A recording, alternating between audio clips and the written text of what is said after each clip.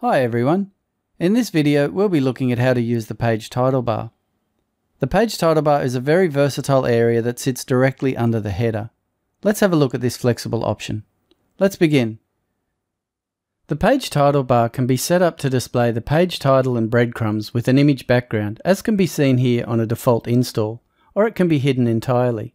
Configurable options allow you to manage the page title bar globally or per individual page or post. To start, let's have a look at a few demos to get an idea of what can be done with this versatile feature. One of my favorites is the Avada University demo. Here, the page title bar has been hidden on the home page, but on all other pages it's showing, and each page has its own background image set in the page title bar section of the Fusion page options. The Avada Spa demo also uses the page title bar on all pages except the home page, with a nice graphic background and just the page heading showing. This is simple and elegant. And finally, the Avada SEO demo has a slider on the home page, but on all other pages the page title bar sits under a transparent header with custom background pictures for every page and custom subtitles as well. Okay, so now we have a better idea of what we can do with it, let's have a look at how to configure it. There are two main places to do this, the Fusion theme options and the Fusion page options. To access the Fusion theme options for the page title bar, you head to Avada, Theme Options, Page Title Bar. These options are global and will affect all pages. This is where you set the page title bar up as you want it to work across your entire site. Then there is the Page Title Bar tab of the Fusion page options, found at the very bottom of any page when editing. And here you can override the global options and configure the page title bar one page at a time. Let's start back with the global theme options. The first option is the main visibility option for the page title bar. You can choose to show the bar and content, show the content only, which basically just removes the background image and borders, or you can choose to hide the page title bar entirely. Below this is an option to show or hide the page title bar headings. Before going further, it will be useful to really understand the different content areas in a page title bar. There is the page heading, which is pulled automatically from the page title, but this can be overridden on any page via the Fusion page options. There is also the option of a custom subheading, and this is added on a page-by-page basis in the Fusion page options as well. Then there is the breadcrumbs/search bar area to the right. We will look at this later, but this area can have breadcrumbs, a search box, or be empty. Finally, there is the background image, which can be set globally in the theme options or locally on each page. Okay, let's return to the theme options. The next section holds the styling options. The first 5 are styling options for the page title bar as a whole, allowing you to set 100% page width for the page title bar content, set the height of the bar both on desktop and mobile, and select the background and border colors. The remaining styling options are to do with the page title bar heading and subheading.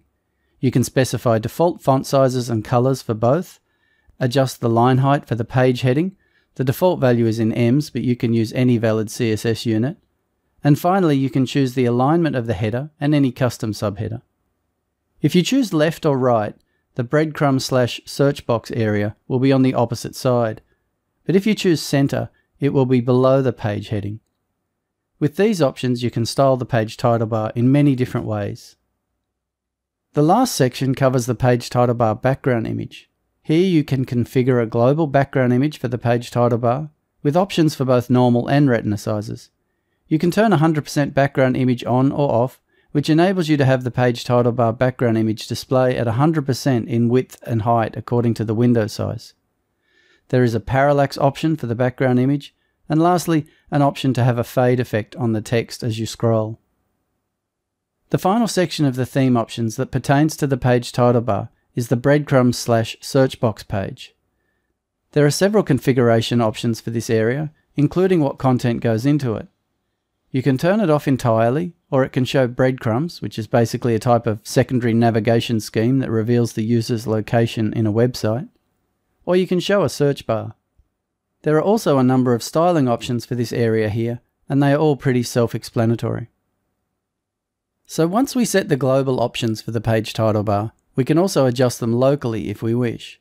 This is done on the Fusion page options, which is found at the bottom of every page when editing. Here on the page title bar tab, you can override everything that is set globally for the page title bar.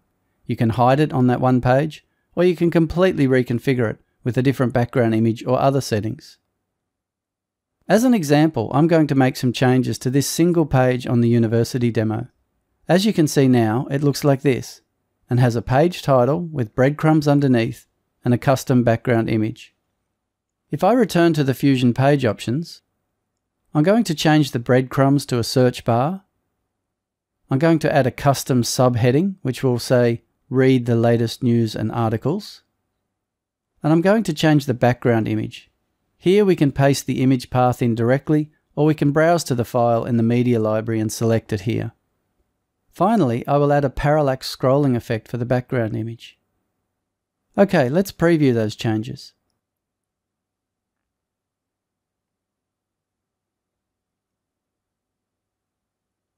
Yeah, that looks good.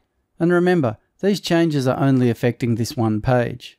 This should make it clear just how versatile the page title bar can be, particularly in conjunction with the Avada options network, which allows you full control over both global and local options.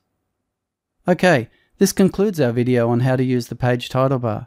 If you have any questions or need assistance, please create a support ticket and our team will gladly assist you. As always, we want to thank you for choosing Avada.